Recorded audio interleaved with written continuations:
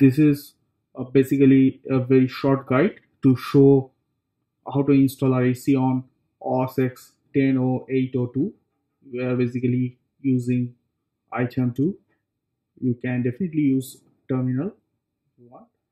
Just check whether reinstalled and the version of JIT. We are on the username folder.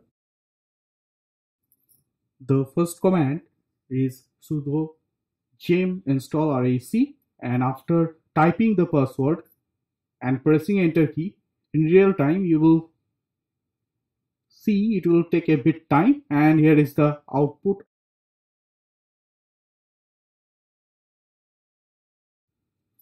Second command is actually for the setup of RAC.